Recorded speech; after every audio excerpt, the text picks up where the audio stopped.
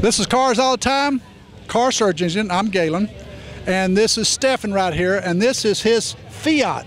Is this correct? That's correct. Now tell me, what's the difference between just a normal Fiat and a, how do you pronounce that? Abarth. Abarth? Yeah, well, there's, in the U.S., people, they call it Abarth and Abarth and all that, but I think the Italians actually pronounce it Abarth. Oh, okay. Now, looks like you got a lot of striping going on, and yeah, that was done. There's a company here in Houston called Underground Graphics, and they've done all the graphic works on the car. Oh, did they? Yeah. Now, I know gorgeous wheels here. Oh, well, thank you. Now,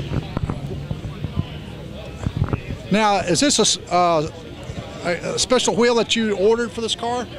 Yeah, they're not factory wheels. I basically had to search for probably 2 years to find wheels that I liked because Fiat's got an odd bolt pattern. It's 4x98, and there's not many companies that make that bolt pattern, so it's very difficult to find wheels. And I saw another Fiat, I think somewhere else in the U.S. that had these wheels, so I contacted the guy, and he told me about them, and then I sent off for him, and then I had them powder coated to match the car. Oh, cool. I like this. Now, I like the scissor doors right here. The scissor doors, now this is different from the regular Fiat, right? Right, yeah. This is an add-on. It's a $2,100 G-Wiz add-on.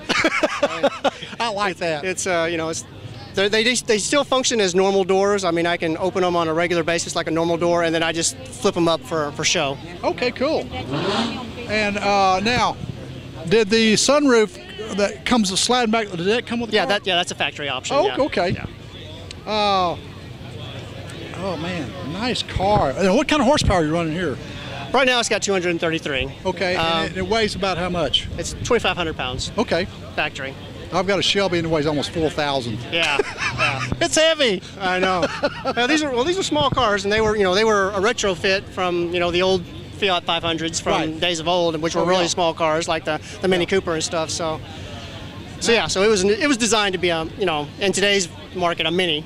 Oh yeah, I love all the striping that's on here and all the decal, everything. Oh, I love it. It's gorgeous. Well, thank you. That was the decals and the striping and stuff was designed that kind of evolved over time. Yeah. But because there were things that I did that I didn't like, and I had them removed and then put back on, and things. I love it. Looks awesome. Looks awesome. Stefen, thank you so much. Appreciate it. Thank you. Bye. Now,